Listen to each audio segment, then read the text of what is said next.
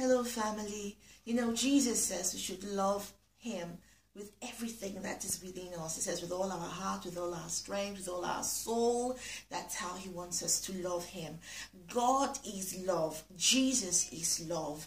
And he loved us first, but gave us the ability to love him, because the Bible says the love of God is shed abroad in our hearts. Because we in ourselves do not have the ability or the capacity to love God the way God would want us to love him. So he had to put his love in our hearts, and that love has the ability and capacity to grow more and more.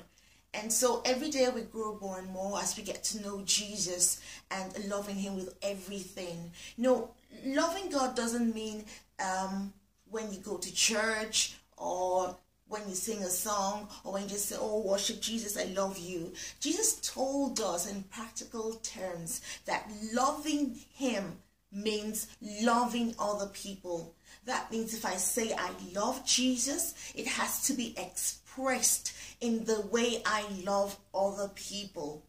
The Bible tells us about this king dividing the goats from the sheep. You remember the story? And in Matthew chapter 24, where Jesus was dividing the goat from the sheep, and Jesus said, when I was hungry, you gave me to eat. When I was in prison, you visited me. When I was thirsty, you gave me to drink, and on and on. And they were surprised, and they said, Jesus, where did we see you in prison and visit you? Jesus, where did we see you hungry and fed you? Jesus, when did we? And the Bible says that the king will say to them, as long as you have done it to the least of these, you have done it unto me. As long as you've done it to the least of my brethren, you have done it unto me.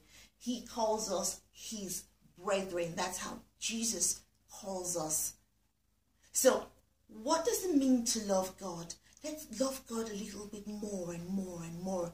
You know, it means that when I see a situation, I am the solution provider, because Jesus is in me and I'm in Jesus. So how do I show that I love Jesus? Is by meeting a need. That woman down the road, that old lady down the road that has no one to care for her, and nobody just checks on her, and she's wondering what's happening. That woman that has lost her husband and she has 5 kids, and she's wondering where to get the rent, where to school them, how to feed them. That person who's been ill, or that person that is out of work, or different situations, whatever the issue, Jesus expects us to be his channel of blessing, to reach out to the world.